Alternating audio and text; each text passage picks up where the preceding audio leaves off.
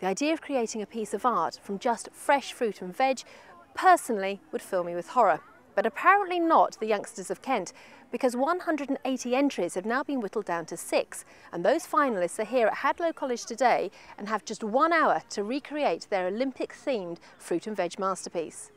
The most difficult job of judging comes down to artist Carl Warner. It's very hard to judge this. I mean, there are 3 finalists on the individuals and 3 finalists on the group, and they're all as good as each other. I mean, it's hard to pick a winner, and it's going to be really awful to have to do that. But you know, they're all, I know it sounds really glib, but they're all winners in terms of getting here through all the other kids that have entered the competition. So they've done really well already, and I'm really pleased to see them being so inspired by my work and also looking at the Olympics in a very different way. This year we've had a fabulous response, and to see them really engaging with Kent fruit and vegetables in a very physical way, chopping them up, making pictures, grating, slicing, creating. We've had 3D models, we've had flat models, we've had everything you can possibly imagine, of every sport you can possibly imagine, and every building in London too. So I'm just going to talk first of all about the individual entries.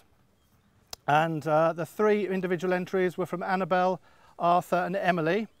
Annabelle did the lovely gymnast doing the splits on the bar, which I thought was really beautiful, very elegant. I love the elegant pose. I don't know if you've all had a look at that entry, but it's really beautifully done, very simple, it's very graphic, and I just thought it was wonderful. Where's Arthur? Is he here? He's here. Great use of kind of structure to hold those apples up and to keep all of that, the weight of it, and it didn't fall down. It hasn't fallen down yet, I hope. No. Good, it's still there. And also little things like the potatoes for the 6-pack. As Steve says, we eat potatoes, but we don't get 6-packs. And then Emily, where's Emily? With your trampoline.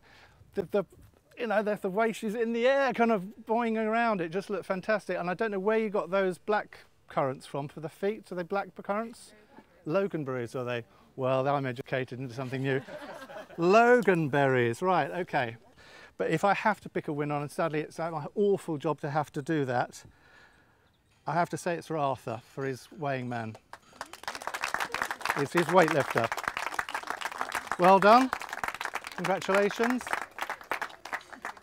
I'll go on to the group entries. So I just talked through all 3 of those.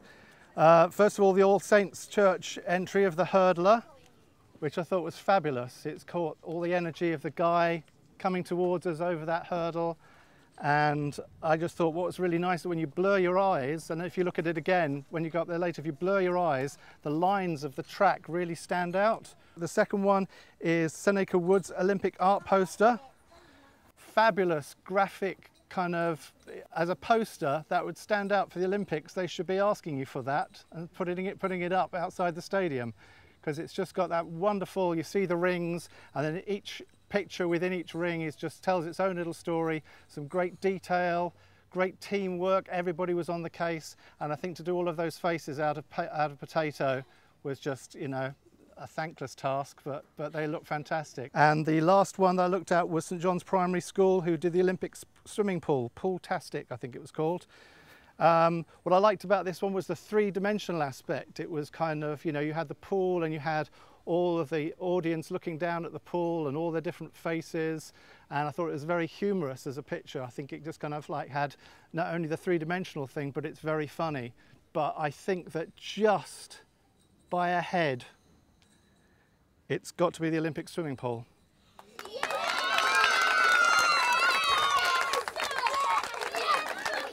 Sadly, there can only be one winner in each category, but congratulations to St John's Catholic Primary School from Gravesend. Well done, all of you. How happy are you? Really, really happy. How important was it, though, to get all the vegetables and everything? Were there things that you used that perhaps you'd never seen before? Nearly all of them I knew. And what do you think of the finished result? Because you had a bit of a hiccup, didn't you, with the glue gun and everything else? Yeah. But you persevered and got there? Yeah. All right. Well done, congratulations. Give yourself a round of applause then.